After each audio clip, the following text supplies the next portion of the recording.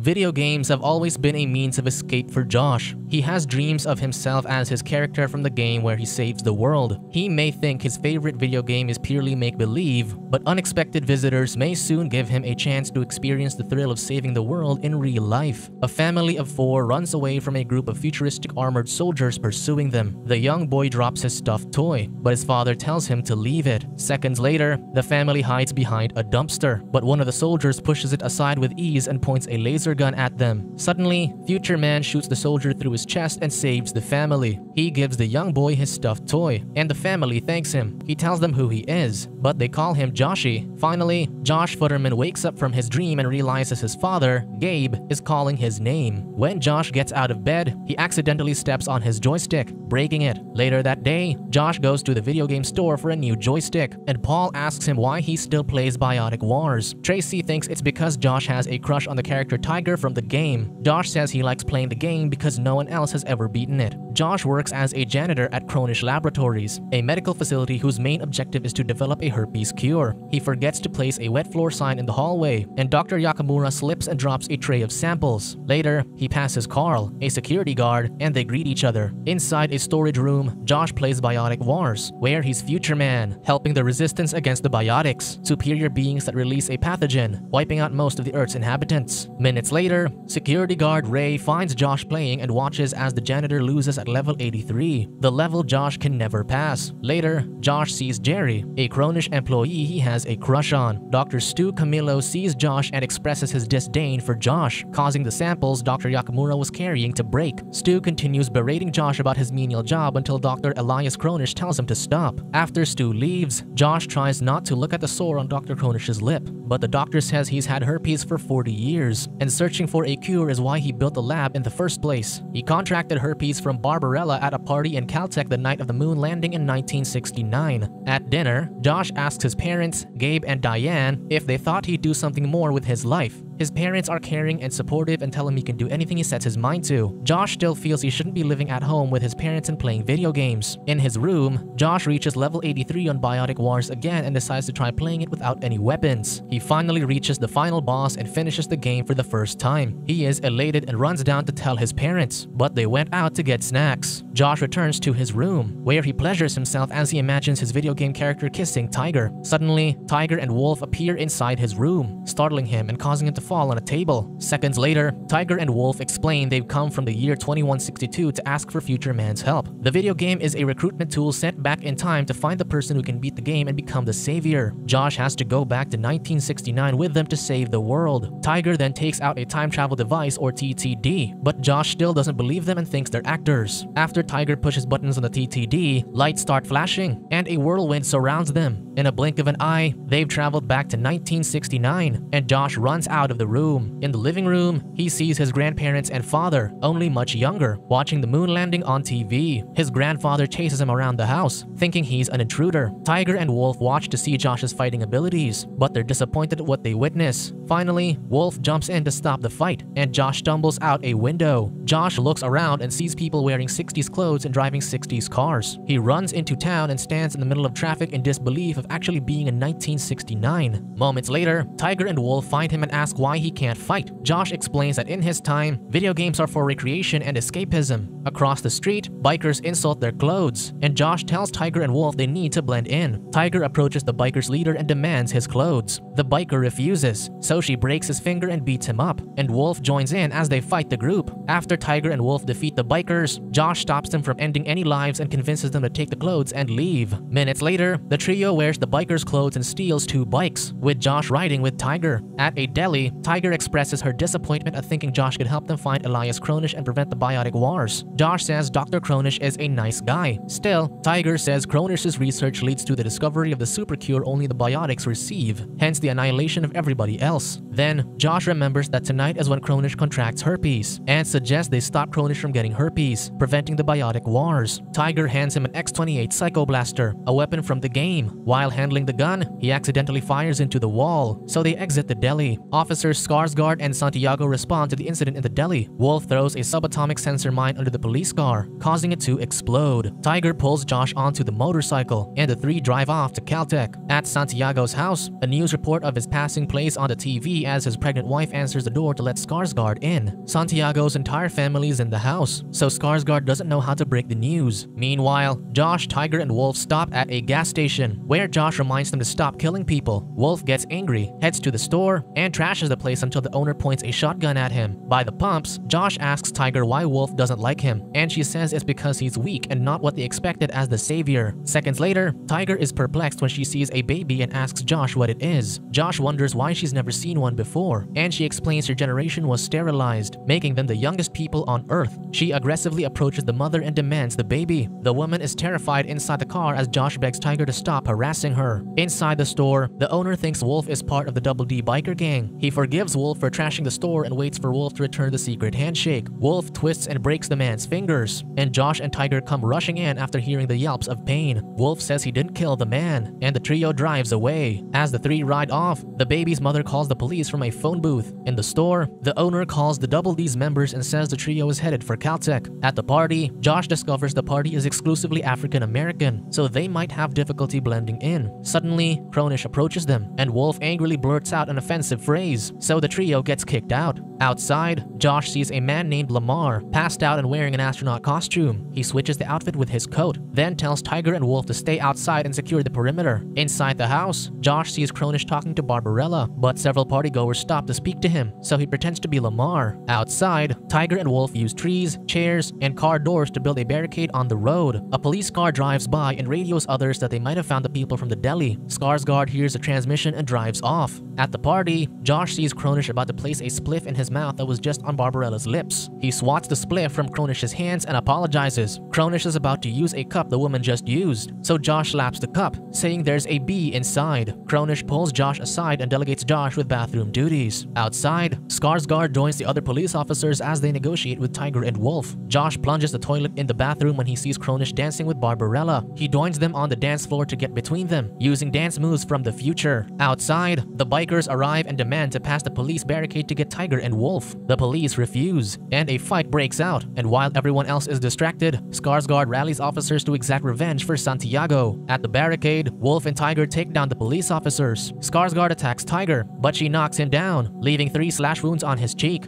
At the party, Josh and Kronish continue their dance-off, and Kronish is winning. Josh sees the moon landing on TV and remembers Michael Jackson's moonwalk, and he proceeds to perform it perfectly, winning the dance-off. As the crowd cheers, Barbarella is all over Josh as Kronish walks away defeatedly. Suddenly, Lamar walks in, blowing Josh's cover. Lamar takes Josh's iPhone from his pocket and looks curiously at the device with the black apple. Josh runs up the stairs and sees the chaos outside the house from the window. He calls Tiger and Wolf and tells them they have to go, so Wolf fires up the TTD. They tell him to jump from the window as the whirlwind forms. Josh jumps just in time, and the three return to the present. Tiger and Wolf thank him for a successful mission, and Josh tries to kiss Tiger, who pushes him back aggressively. Josh then sees a bus with an advertisement of Kronish pointing at the sore on his lip, confirming their mission was a failure. In 2162, outside the Biotic's headquarters, the resistance soldiers, led by Tiger, are about to steal the TTD. She promises that all 45 will share the last sugar cube after the mission. In a tunnel, Tiger trips a thermal wire, and diametric chloride gas reaches the other soldiers except for her and Wolf, exterminating them. Biotic soldiers find Tiger and Wolf, and they run to escape before they end up like their comrades. In the present, Tiger holds the sugar cube and looks at it somberly before crushing it in her hand. Later, Josh looks for his parents while wondering where his phone is. His parents walk through the door, and he asks Gabe why there's a gun mounted on the wall. He says they got it when 3 vagrants entered the house the night of the moon landing. Diane asks her phone assistant, Lamar, about the traffic conditions, so Josh asks her to see her phone. Diane calls the phone a black apple, or a blapple. Josh realizes he left his phone in 1969, and Lamar must have found it. Josh returns to his bedroom, where Tiger and Wolf are copulating as a standard operating procedure to release tension. Josh tells him about the ripple effects their 1969 trip had on his family and the world. Tiger says there's no other option but to kill Kronish. Tiger and Wolf have an arsenal of weapons to get to Kronish, and Josh tells them they can't just kill his co-workers. Tiger says being the savior doesn't mean he can save everyone. Outside the Kronish Laboratories building, Tiger tells Josh to lure Kronish out so they can shoot him. Josh reluctantly approaches the building as Wolf wonders why they can't just bring everything down using his mines, and Tiger reminds him they need to confirm Kronish's demise. Outside the entrance, Josh asks Carl where Ray is, but Carl doesn't know Ray, and Josh believes he made Ray disappear with the ripple effects of time traveling. Inside the building, Josh goes to Kronish's office. Jerry tells him that Kronish and Stu are having a meeting, and Josh sees that Stu now has a higher position than Kronish. Seconds later, Josh witnesses Stu berating Kronish about the focus groups and slams the door in Kronish's face. Josh follows the doctor to his office and asks him how he got herpes. Kronish tells him that after losing the dance-off, the fraternity banished him, so he went on a journey of self-discovery, and that's where he got it. Josh sighs and tells the scientist he has a surprise for him outside. After stewing in guilt, Josh comes clean and tells Kronish people are out to get him, and he needs to escape. Kronish thinks Josh is talking about the animal rights activists, and is unfazed about another threat on his life after the thousands he's already received. Outside, Tiger and Wolf are tired of waiting for Josh, so they sneak into the building with a focus group they overheard. Inside the focus group meeting, Wolf impatiently waits for Kronish as they watch commercials of the doctor being very uncomfortable in front of the camera. They get up to leave, but Cindy tells them they can't. Minutes later, Josh looks for Tiger and Wolf by the entrance, but they aren't there. He hears Cindy weeping from the second-floor balcony. The company promised her they'd screen the people attending the focus groups better. Inside the trashed focus group room, people suffer from different injuries. They point Josh to where Tiger and Wolf went, and he continues looking for them. On the next floor, Josh finds two scientists in the janitor's closet, their hands and feet bound and their mouths gagged. Elsewhere, Tiger and Wolf are wearing the scientists' coats and use the cards to open a third level of security, but the cards don't work. Tiger believes Kronish is in the lowest level of the building, just like all the other high-ranking officials they've had to kill before. Wolf argues that might not be the case at this time, but she undermines him and reminds him that she's his superior. A few seconds later, Tiger opens a door that only leads to outside the building. The door closes before Tiger can catch it, leaving them locked out. Wolf tells Tiger she has to listen to his ideas too, because he's been by her side from day one. She asks him what his plan is, and they get ready to blast through the door to get to the roof and generate a sonic blast that'll kill Kronish and everyone in the building. Before Tiger and Wolf can shoot the door, Josh opens it from the inside and tells them he can't give them Kronish because he can't participate in his assassination. He promises to talk to Kronish in his office on the top floor and give them a reason not to kill him, and Tiger gives him a chance. When Josh leaves, Tiger tells Wolf she planted a tracker on Josh so he can lead them to Kronish and finish the job. In Kronish's office, Josh tells the doctor to abandon his research, but Kronish tells him he's already made his research public. Now, scientists worldwide can create a cure, so assassinating Kronish won't do anything to stop the treatment from being made. All of a sudden, Josh sees a red dot in Kronish's forehead, so he looks out the window and sees Tiger and Wolf about to take Kronish out. He signals them not to go through with it, but she fires a warning shot. Josh panics and tries to get Kronish to leave to save his life, but then Josh sees the red dot on his body, so he closes the blinds. Tiger switches to thermal vision and sees the two men. She has Kronish in her crosshair, and Wolf tells her to shoot, but before she pulls the trigger, a mine is thrown by their feet and explodes. The blast sends them flying over the edge of the building and into the alley below, where two biotic soldiers attack them. Inside the building, Stu confronts Kronish for releasing their research to the public, so Josh leaves them and rushes to find Tiger and Wolf. Outside, Tiger and Wolf are losing to the soldiers, but then Josh arrives, and the soldier attacking Wolf approaches him. Wolf defeats the biotic soldier as Tiger eliminates the other one. They remove the biotic soldier's helmets, revealing faceless, fleshy facades. Tiger removes the fleshy mask, and Josh sees that one soldier is Carl and the other is a woman he knows from accounting. Wolf says biotics are human beings and can be anyone around them.